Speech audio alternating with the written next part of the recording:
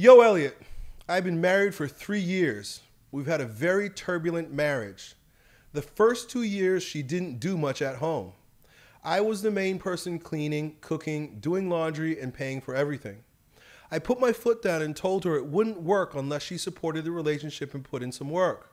Since then, things have been better on this front, but there's still a lot of arguments. We seem to have a very different value system and very different upbringings. We've tried couples therapy, but she quits after 3 sessions. I continue to work on myself. She's very controlling. She always wants my time. She never wants to be alone. She always wants to buy new things or wants me to do more, like buy her a house and animals. She seems to have a roller coaster of emotions and frustrations. She has said some negative things to me, such as, I have no emotions, but I don't want to move ahead with this. She has a major issue with my mom as well. One side of me doesn't believe this is the right woman for me due to all the issues and people around me and having told me the same thing. But my emotional side loves her and wants to work it out. I don't know what exercises I can do to find the answer within myself so that I can take action. I can't help but to start this conversation where relationships begin. And relationships begin in our culture with something we call dating. And dating is basically a race to an emotional attachment with someone. Dating means how quickly can we have sex? How quickly can we get on this emotional feeling roller coaster and enjoy each other's tingles, right? How quickly can we become entangled with one another? See if we enjoy this entanglement and then move on or not move on. Dating is very different in contrast to courting. And I may even do a presentation on courting. I've been thinking about doing a presentation on the lost art of courting for the 21 convention that I'll be speaking at in October. And if you're interested in joining me at the 21 convention, just go to the 21convention.org and sign up. It's going to be great. It's here in Orlando. And I'm probably going to present on this topic because it's so important, because courting is a practice of vetting someone for marriage. People go through long application processes and vetting processes, and you got to do multiple interviews and so forth when they're getting a job. But when it comes to who we're going to marry, we're quick to jump in bed, right? And when I say quick to jump in bed, I mean we're quick to get emotionally invested in someone before taking the time to see whether or not this person is marriage material. And here you are, you're married to this woman, and you probably didn't spot those red flags, or you had on sex goggles early on in the relationship. This is a part of the reason why I'm against fornication. Part of the reason why I don't think it's good for men to have sex with women out of wedlock is because it very quickly masks the red flags. When you start having sex with a woman before marriage, that means I'm going to put on my emotional suit. I'm going to wear emotional sex goggles. I'm going to see this woman for her sex rather than for her character. That's what happens. It's hard to see someone once you become that emotionally entangled with them, and that's what happens through sex. It happens to women and it happens to men, right? You know, in years past or generations past, they warned women against this. The warning was against women. Women, keep your legs crossed. Don't open your legs for every man because you're going to be taken for a roller coaster ride. Fornication for a woman was much more risky because she could possibly get pregnant and end up with a guy that's riddled with red flags that she couldn't see because she opened herself up way too early. That was a warning for women, but I make that same warning today for men for a myriad of different reasons, because men and women are different today than they were prior to birth control pills and abortions. The whole thing is turned upside down. Women behave and think more like men. They're completely unrestrained in their emotional outbursts and their attitudes, right, as you're starting to see right now. And men have become subservient to the pussy. Men have become passive. Men have become like the woman. And you even in your statement here says, my woman went nuts and I was being the woman, right? You were cleaning, you were cooking, you were doing the laundry, right? You're doing all the things that you're hoping that she would do, and she had no intention of doing ever at all. How do you marry? This is from my father. Never marry a useless woman. Just like you wouldn't hire a useless employee. Marriage isn't about love, guys. And love isn't what we've been told it is. Love has nothing to do with emotions. And marriage has nothing to do with emotions. But if you get emotionally involved, emotionally invested, lustful, and attached with your sex goggles on, you're not going to see that this woman is a bad hire. People in your life have to be useful. I don't care what they say in this world when they try to make us believe that people should be valued for what they are. You're valued because God loves you. God loves you just the way you are. Or you're valuable just because you are, right? Because you shit, fart, eat, and bleed. Oh, you're a human being. You have value. That's not true. That's not true. Not everybody that breathes and has a heartbeat is of any value. And when it comes to women, just because she has a warm twat doesn't mean that she's a high value woman. That means you can have sex with her and you'll very easily fall for her. This is the problem. Now, here you are, 3 years into a marriage with a woman that you were poking that you shouldn't have been poking and that you've fallen down into this pit with, right? It's a problem. It's a problem. We have to hold women to a higher standard, but you're not going to hold them to a standard to a realistic standard, a real standard, a worthy standard, a standard that is measured by value if you're addicted to her sex. Guys, if we're ever going to win back our position in society, if we're ever going to be the men that we were born to be, if we're going to be the men of old, the men of tradition, the men that women expect us to be, the men that take their power back, we got to stop giving it away to these women through the puss. Stop having sex with these women, because then you end up falling in love with a useless twat. And that's what you get. Sorry, bro. This is your wife. I don't want to denigrate your life or your wife, but I'm telling you, you got a useless woman. You know you have a useless woman. You got in bed with her, and then you made her your wife. And now, all of a sudden, she's controlling. She wants your time. She never wants to be alone. She wants you to buy things. She doesn't want to clean and cook and help. She wants to be lazy and entitled. She's a bad woman. She's not worth marriage material. Why did you marry her? Right? Why did you marry her? Because, I'm answering for you, but we marry in that situation because we're addicted to the emotions. She may have even been a roller coaster, like you say. You said she seems to have a roller coaster of emotions, right? There's something about a woman and her emotions that hypnotizes and draws men in, right? Some guys anyway, a lot of guys actually, right? There's something about a wild woman that draws some men in. I like a bland woman. I like a basic woman. I like boring women. I don't want problems with a woman. I don't want an emotional roller coaster. I don't want a woman that is useless and brings nothing but chaos into my life. But I understand some guys like that, right?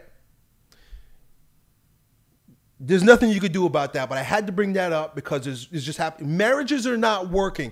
And listen, marriages are not working, and we can blame women, right? We could say, 60% of marriages end in failure, divorce.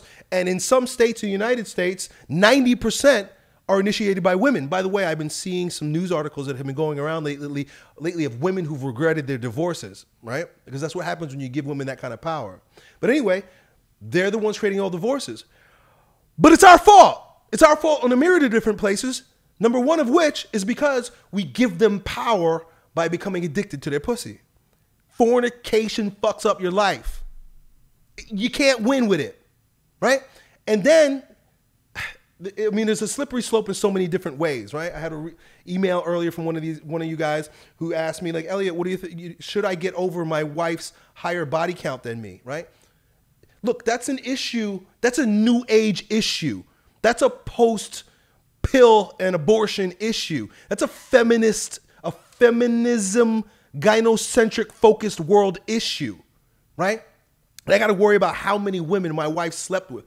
Fornication destroys females. Fornication destroys males. Fornication destroys relationships. It destroys families. Because now he's married to this girl and he can't get it out of his head that, wow, man, she slept what? Right? It may or may not even be an issue, but this is how one woman put it, the transformed wife. I love following her on Instagram. She says, fornication defiles your future marriage bed. Because now you're married and you're like, well, I'm laying in bed with 20, 30, 50 people that have been through my wife. And for guys, I don't think it's that much better. I don't think it's any better. I don't think fornication is a good idea for men either, for different reasons, because men and women are different. Women will be with a man that's been with 100 women if she gets the top guy. It doesn't matter.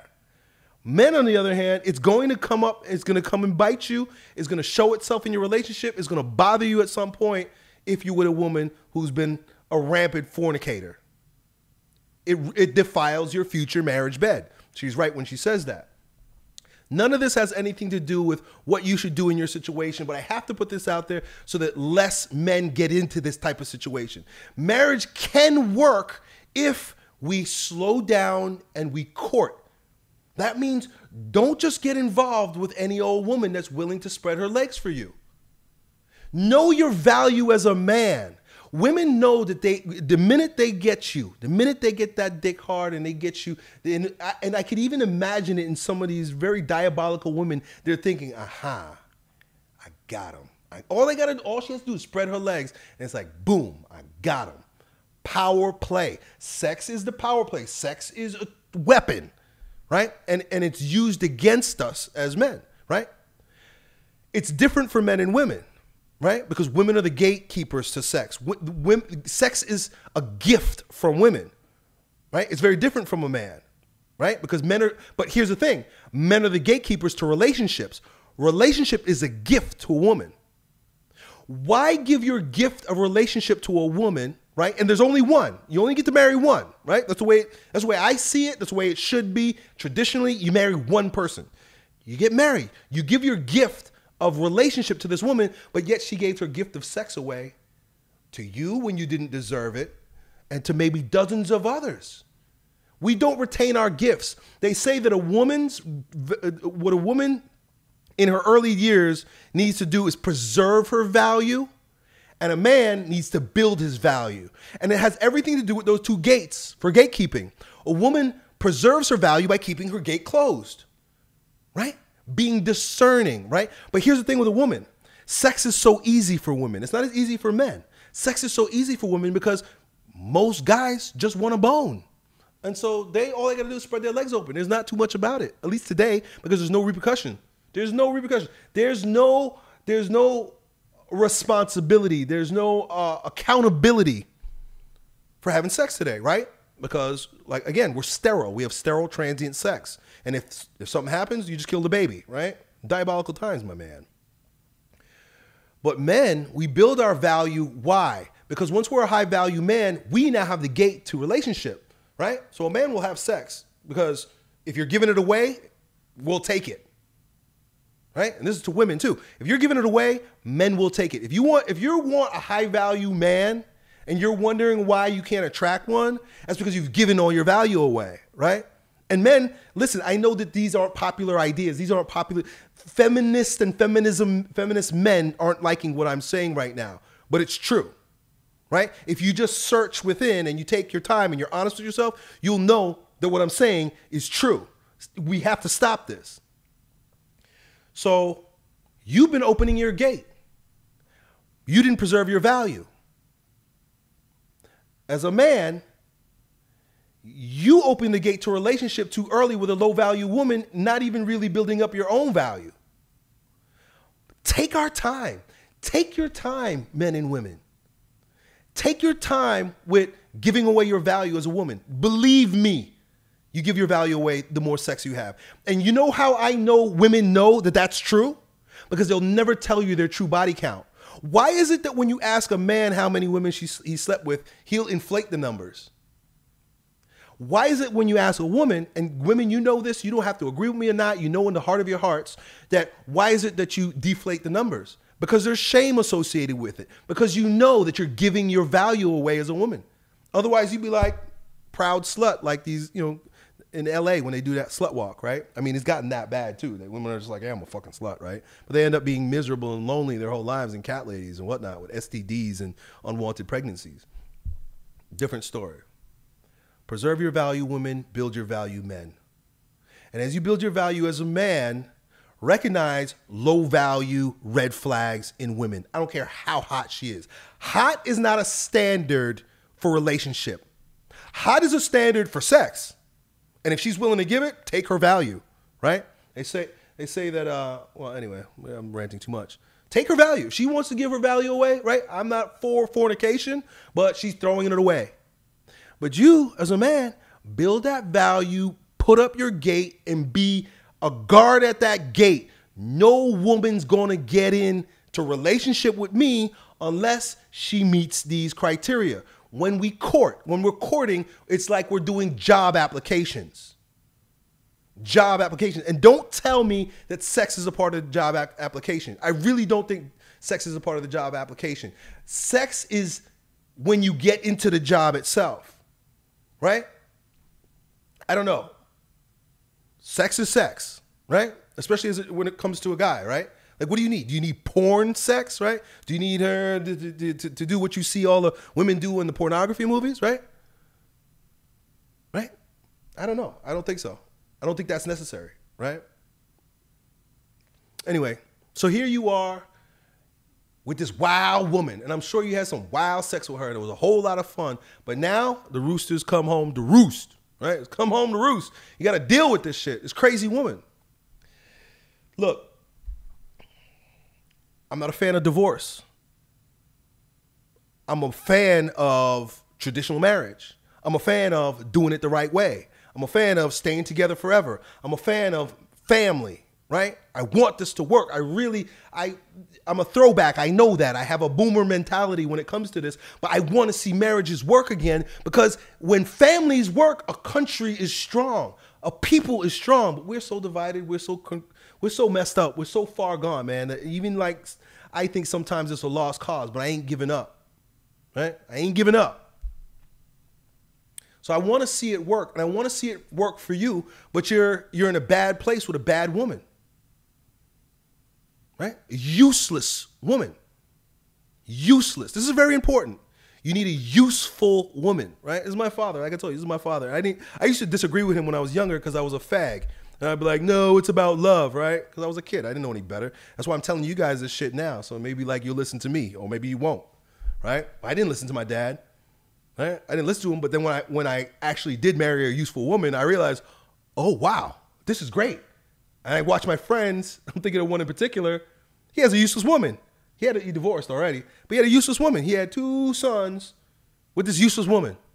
She don't cook, she don't clean, she don't help him, she don't please him, she don't do anything but lay back and be a lazy bitch. And my mother says a lazy woman is a nasty woman, right?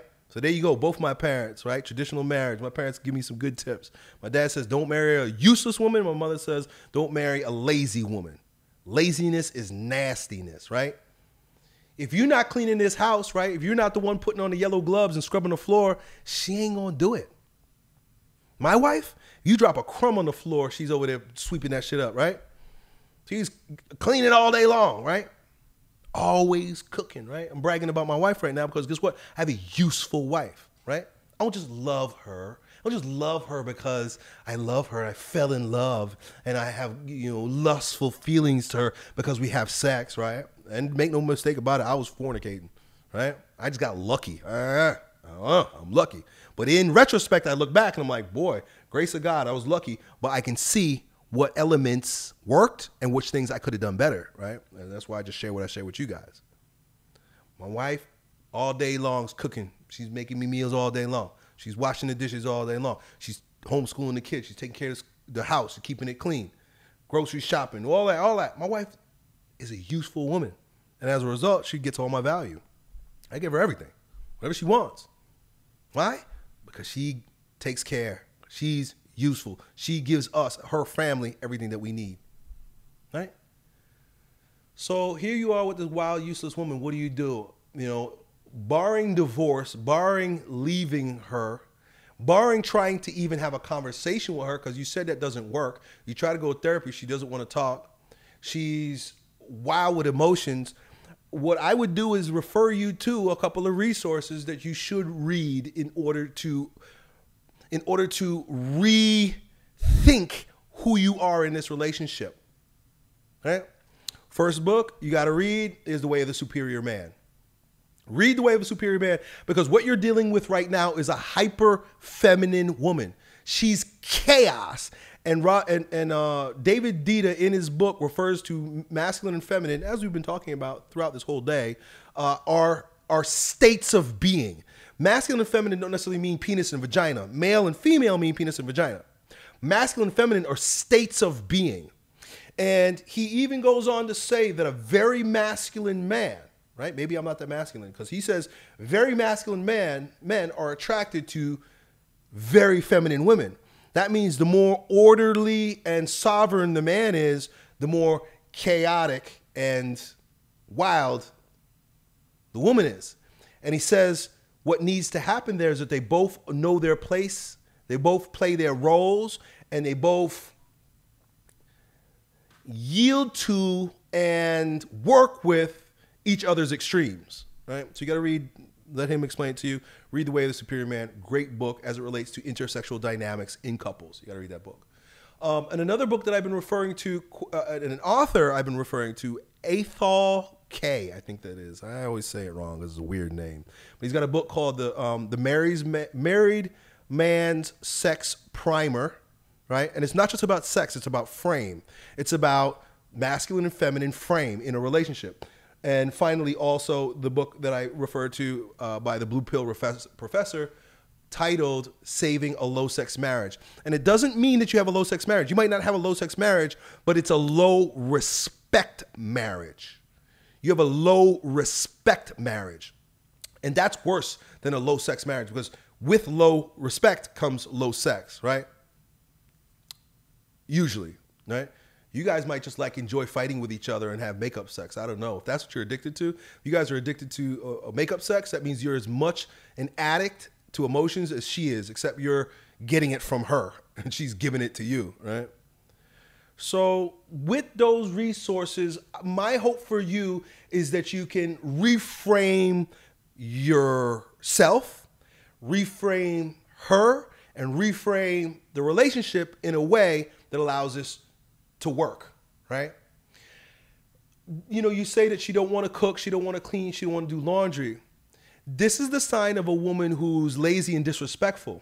But this is, you know, I'm not saying this is a guarantee, but a lot of times this is the case, that if she was with a different kind of man, he might have her cooking, cleaning, doing laundry, and being a resourceful wife. Women are a reflection of the man, right? That's why they say a man is like the sun, right? Sons of God, and the woman is like a moon, right? A moon reflects, right? A moon doesn't have its own light. It reflects the light of the sun, right? And so a woman is your moon, and a man is the sun. How are you being reflected through her? How is she reflecting who you are? I've seen it, and you've heard it time and time again, where a woman was with a man and she was a mess. She was a mess. She was a useless woman. And then she gets with another man, and all of a sudden, she cleans up her act, and she becomes like perfect traditional wife. And you're like, what happened, man? This crazy hoe was giving this guy problems, couldn't keep her shit together. She was a mess. And then she gets with this guy, and it's like a totally different woman. That's because she's reflecting the energy of the man that she's with. Right now, it's resourceful for you to take responsibility for how she's showing up as a reflection of you. If you're cleaning and cooking and doing all the things that she should be doing, that is an indication that, or a reflection of you and her in the relationship. It's a reflection of the relationship.